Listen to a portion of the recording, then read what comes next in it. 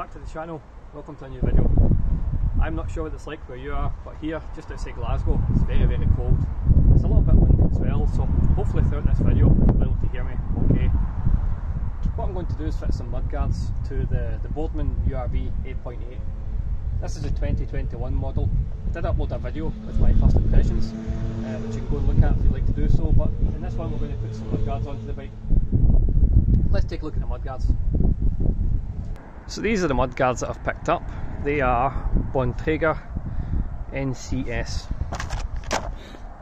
There we are. And I've gone for the 28 to 35. Now I could have been a little bit bigger. I've got 32mm tyres on this bike, so I don't know, maybe I'll put smaller tyres as the year goes on. Yeah, this is what I'm going to fit. So got the mudguards, got some baby wipes because the bike's a little bit dirty, so where it makes friction with the frame I'll give it a wee wipe. These are the fittings that came with it, and I got these as well. These are just some rubber washers. I'm just going to put them over the actual mounts on the bike itself so that these don't rub the paint off the frame where the mounts are.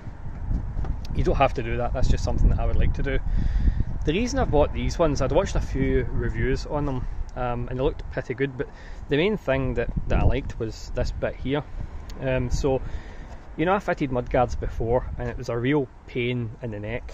They were SKS chromo plastic ones, and what you had to do is you have to kind of cut the stay, you had to kind of measure the stay from the mount of the bike and cut it to size and then feed it through and put a cap on it.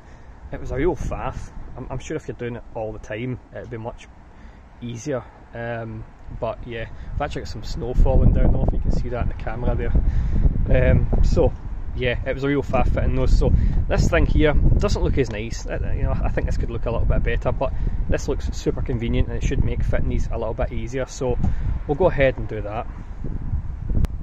Now the one thing that they didn't tell me when I bought this bike was how you get the wheel off. Obviously it's got the belt on, and the belt's it's got, you know, quite a bit of tension on it there as well. So I'll need to kind of try and figure that out. I'm assuming this is part of the hub, so this is a cable that comes from the shifter. So I'm assuming this cable has to get disconnected somehow. Take a look at that. So that cable will need to come off. And yeah, I don't know, maybe you just loosen these things and the whole thing drops out. I think that might be what has to happen here. I think we disconnect that cable, loosen those, and we'll try and drop the wheel out. And we'll see, because we have to get access to that point in there. You see the point in there? I don't know if it's focusing. You can see the little black cap. I quite like the fact they've got these little black caps on there, that's a nice touch. Yeah, so we need to get that black cap off, so there'll be one bit goes on there, one bit will go on here, this is for pannier racks, and then the cables will come up, or the stays for the mudguards will come up here. For the front one, we've got a threaded part there, so there's one bit here, and then it's inside the fork, so we've got one bit there, and then we've got one bit there as well on that one. So there'll be one secured bit here, and then one secure bit coming up here as well. I'm going to do the front one first, because it seems a little bit simpler.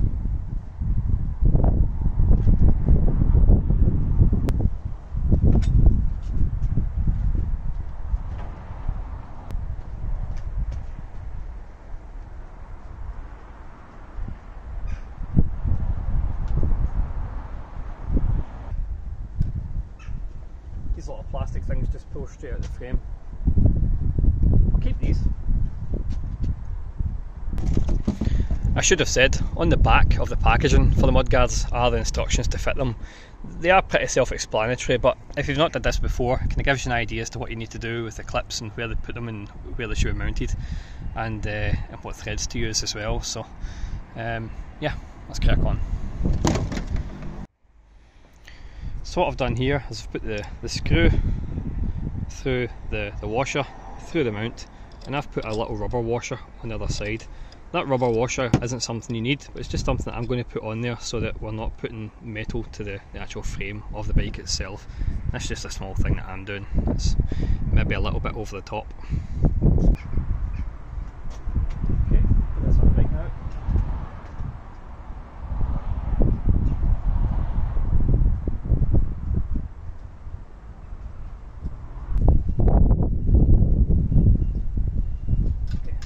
this needs to hold just now.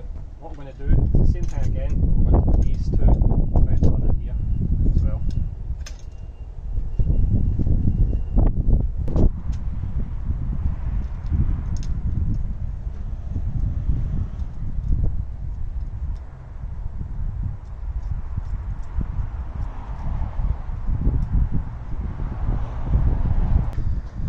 Show you a little bit closer. So we've got this one up here at the top, and then we have these ones at the side. I'll show you from this angle, we can see it a little bit better here. So we've got one in there, one in there. So I'm just going to go and tighten those up now.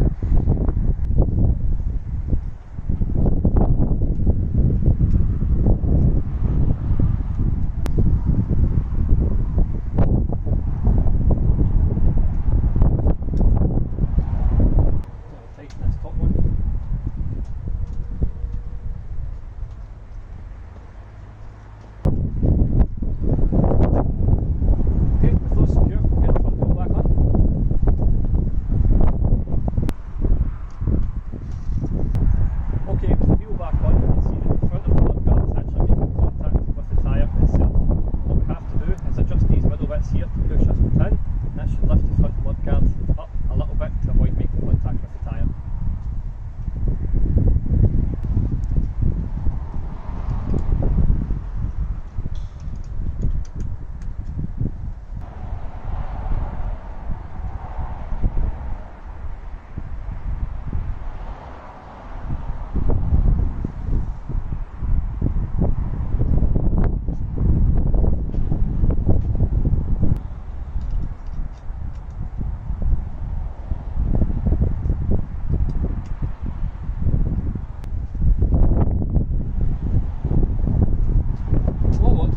If they're not straight, we can adjust these to kind of change angle a little bit, but even on the first attempt, I think that's looking pretty good. I'll bring it in to see.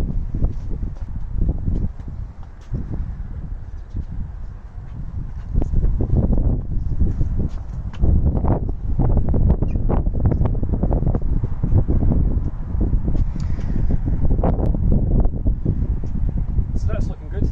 I'm just going to go check these fittings to make sure they're all tight, then we'll call this one done.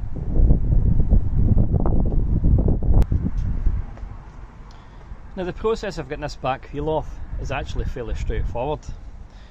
Along here you can see the shifter cable. It comes up and it routes around into this bit here. In essence what we want to do is pull this a little bit out, and that then disconnects the cable from the hub itself. To do that we put something small in here. I'm using a small Allen key because I'm fitting the mudguards. Put that in, and then we can adjust this. This is on a spring. We can adjust this here, and then we can pull that a little bit out. Now mine's was a little bit stiff, needed some persuasion by a screwdriver, so you can just pop that out there like that, and that's the shifter cable free of the hub itself. I think we also have to take this little bit of cable out here because this black part I think is also part of the hub, so just as a precaution we'll just take that off as well. Just pulling this out here. So this will remain on the bike. I think this is going to come off with the hub. Now going to remove these. Now I think it's a 15mm spanner, but I can't find a spanner, so I'm using this old rusty wrench.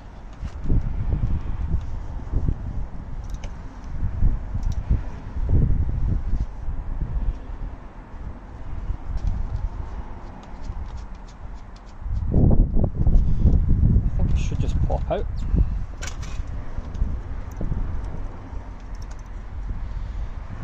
There we go, it wasn't too bad. Yeah, so as I thought, the this kind of guide part here for the shifter cable is part of the hub, so you do want to pull this little bit out here as well.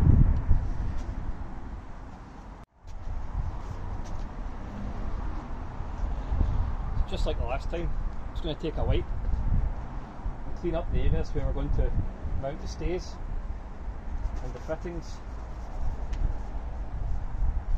I would normally give this a clean wash down with a hose, but I think it is 0 degrees today.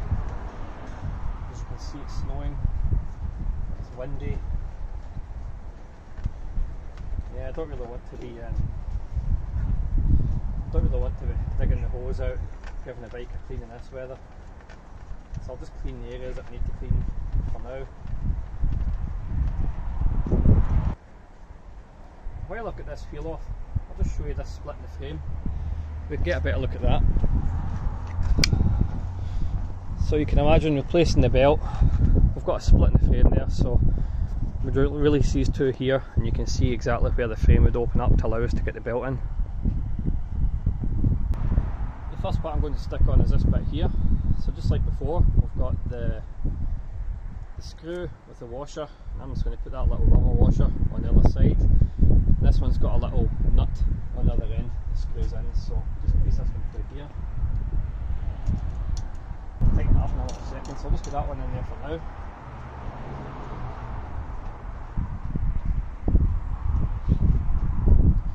Take the mudguard itself. So there. And then this will screw into the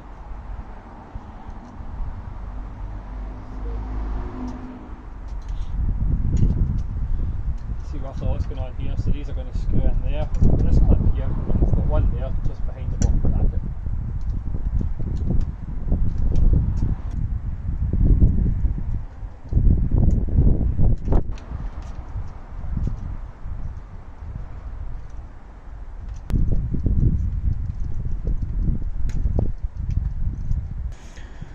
So you can actually see this mudguard has two holes at that end. I'm not actually too sure if I need the lower one or the upper one, so I've used the upper one just now, but we might have to adjust that later.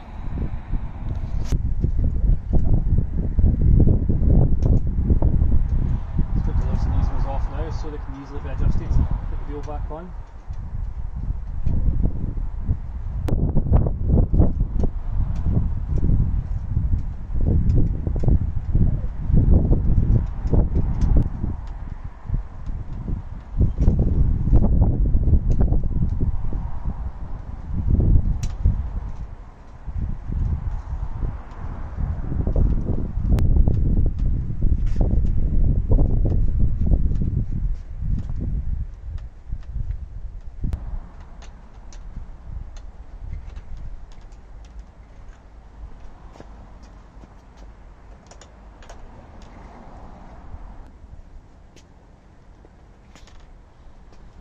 The wheel's back on.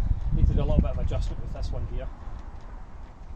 But before we do that, I want to hook up this shifter again, just to make sure it's going through the gears okay.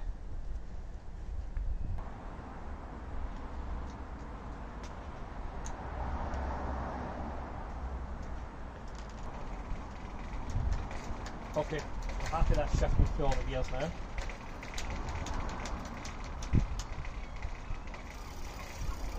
Let's get this adjusted. I'm going to adjust this top one first. I've got an 8mm spanner here that I'm going to use to hold the nut on the other end, then we'll tighten that up.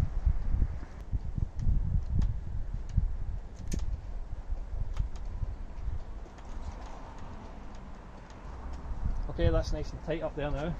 Nice and tight down there. Just need to get the position of these ones right.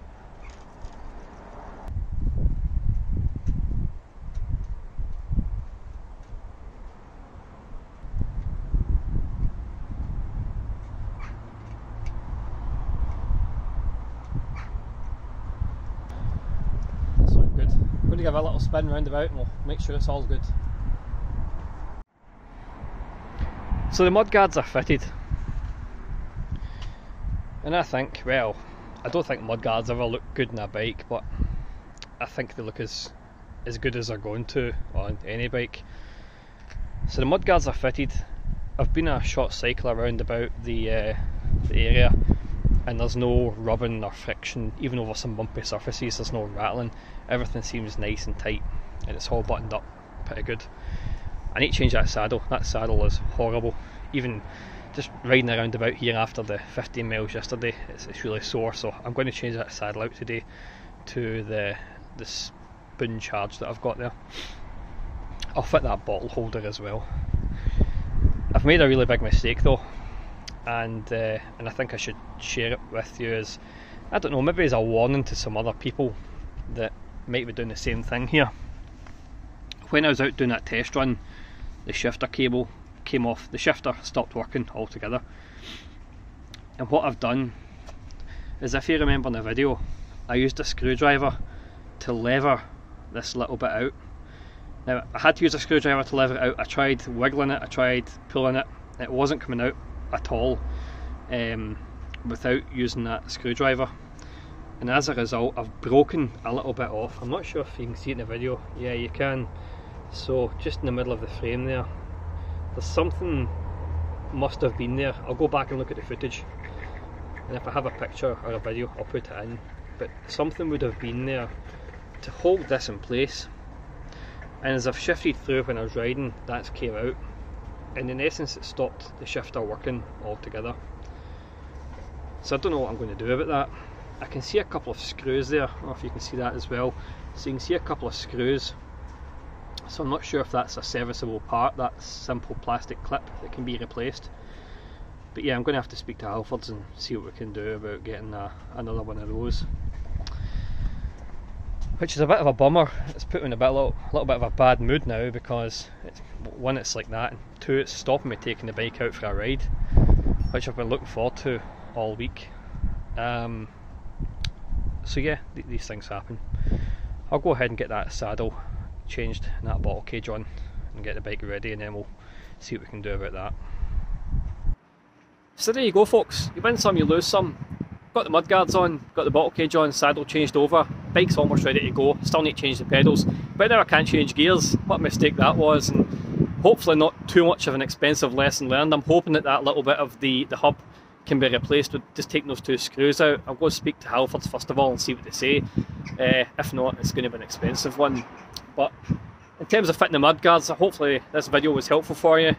And yeah, hopefully I'll see you in the next one.